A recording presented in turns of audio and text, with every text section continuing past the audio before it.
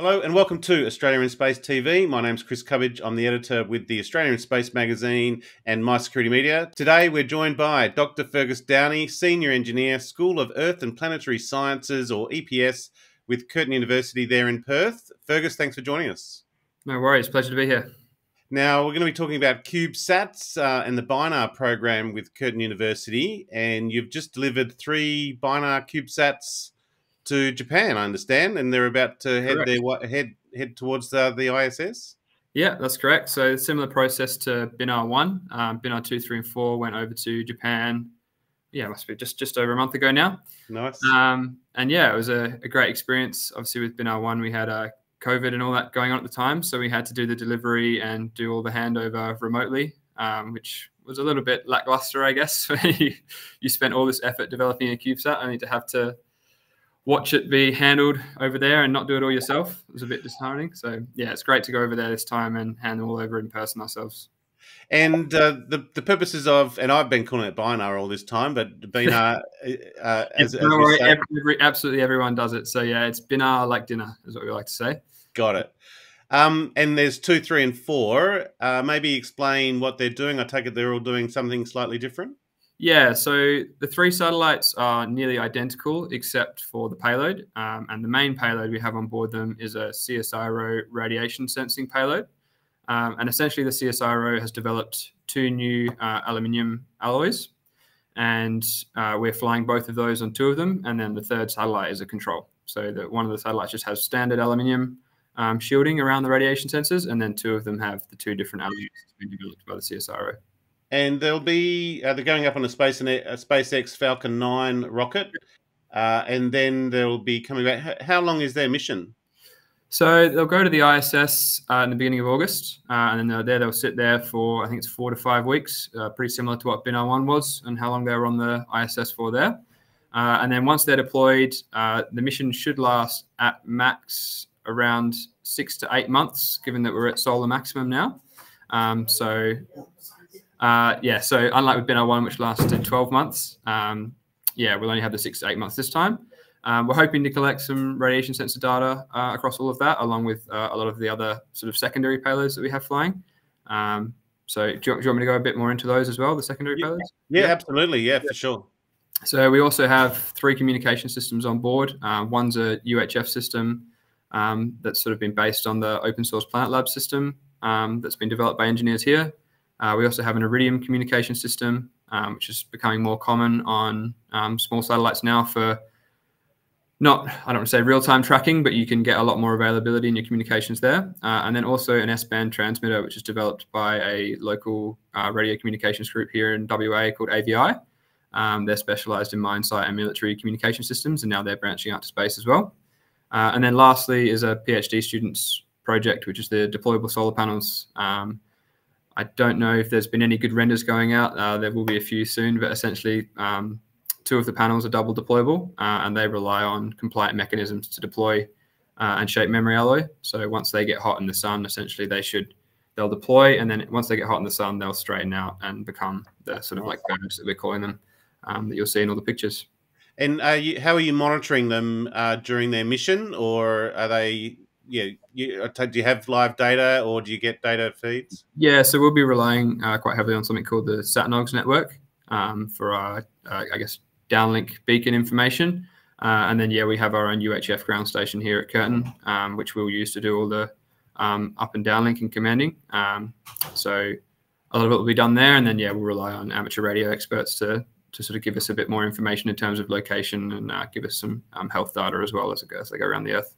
And yeah, maybe a little bit about the orbit that they're on and their height.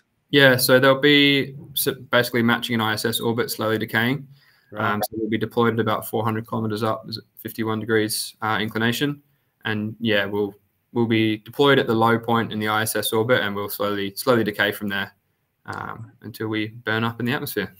And yeah, even aspects of the burn up, how do you kind of measure that? And is there anything left of them at all, or they'll be completely destroyed? No, these ones will be completely destroyed. It's a long-term target, and it was actually one of the focuses of my PhDs to eventually return one of these satellites from orbit. But yeah, not these ones. So these ones will just purely be brought down somewhere over Earth. We have no control over where that will be, quite likely over the Pacific. But yeah.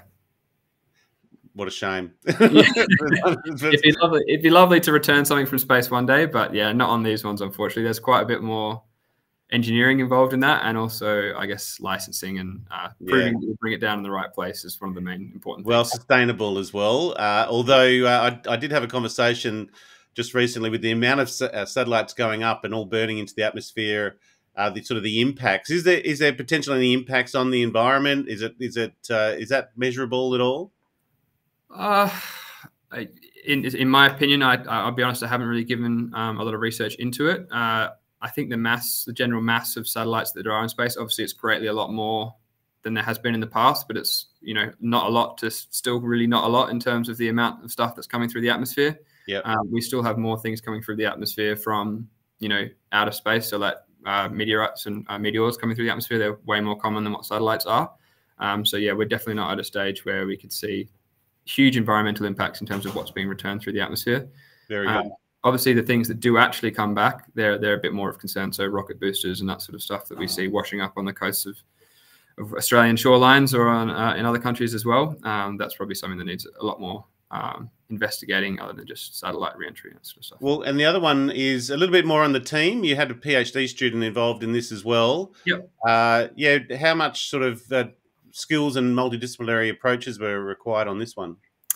Yeah, so BINAR-1 was myself and 2 other PhD students who put that together, and now we've finished our PhD, and some of them have moved on, some of them have decided to stay and take on more senior roles. But yeah, this time we had must be nearly 3 times greater size in the team, and then there's 2 PhD students now who had some involvement on this mission, one more so than the other.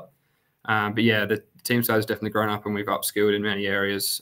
Namely software development, and also thermal modeling and thermal design of the spacecraft has leveled up quite a lot.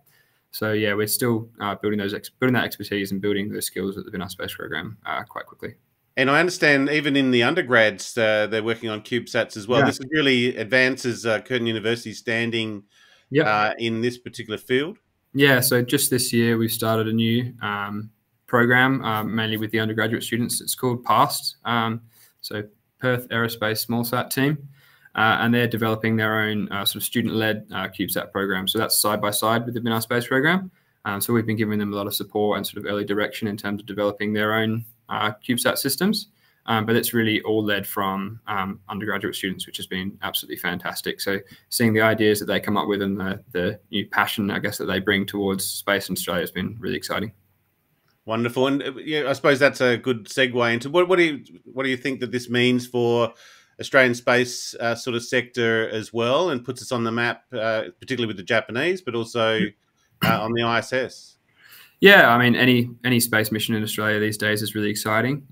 So I think it's great that we've managed to follow up BINAR-1 and deliver 3 more satellites, and I hope that people can see that and are still really excited about the prospects of Australia and its space sector and developing it and moving forward, right? So it's great that this time we've been able to have some closer industry collaboration and actually fly some physical hardware for the likes of AVI. I think that's a really promising thing to see, that universities can play a role in helping develop and test industry payloads.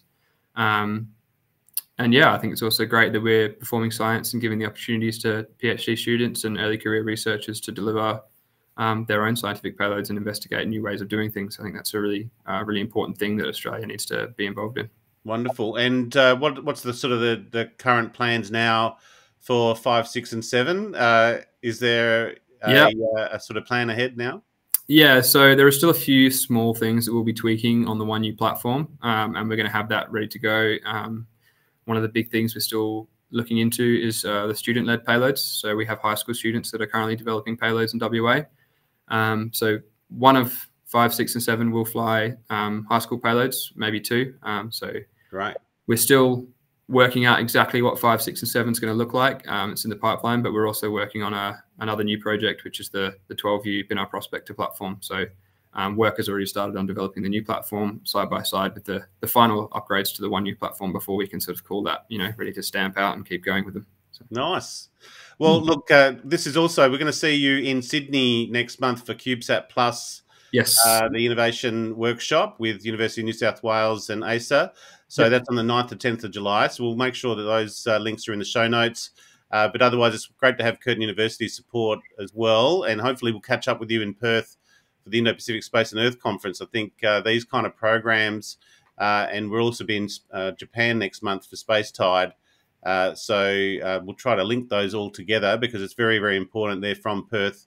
That the work that you're doing really does put us on, I was going to say put us on the map, but it puts us out into space on the International Space Station, which is fantastic. So Dr. Fergus Downey, Senior Engineer with the School of Earth and Planetary Sciences with Curtin University in Perth, thank you very much for joining us today on Australia in Space TV. Thank you very much, Chris. It's great to be here.